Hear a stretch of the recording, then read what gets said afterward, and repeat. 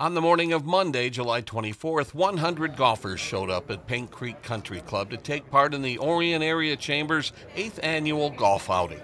Golfers and sponsors started the day off with breakfast in the banquet room, then headed out for 18 holes of golf on a beautiful summer day.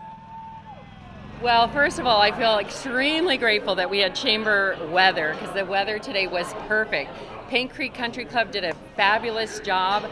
I am so eternally grateful. Also, we had 204 members and community members participate to make this day as great as we did. That includes our golfers, our sponsors, our raffle donors, our swag bag donors, and all of our volunteers and our exceptional golf committee. So I'm really excited. It's my first time here doing this golf outing, so you can imagine my enthusiasm of having all these people come together for a common cause, which was our golf outing today. To move things along, golfers began the day with a shotgun start and enjoyed scramble rules. Sponsors at each hole provided refreshments and activities like cornhole and even a golf ball cannon. Oh man, get in the hole.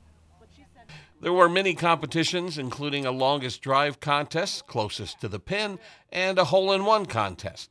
Golfers even took a shot at Golfzilla. There was a 50-50 raffle, and participants had a chance to win a wide variety of raffle prizes valued at over $12,000 donated by local businesses and organizations.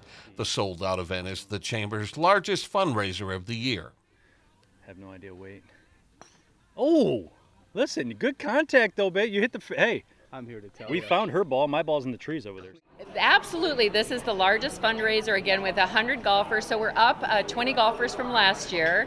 So we're up to 100 golfers this year. We were sold out with sponsorships. So that money raised today kind of helps the chamber operate, helps us continue to support our business community by offering beneficial services as well as educational opportunities, access to our local leaders, and basically to help keep the lights on and to keep the chamber up and running.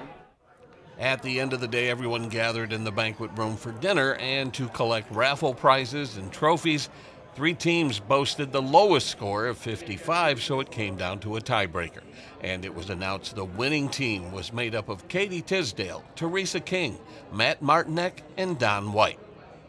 From Paint Creek Country Club, this is Joe Johnson reporting for ONTV News.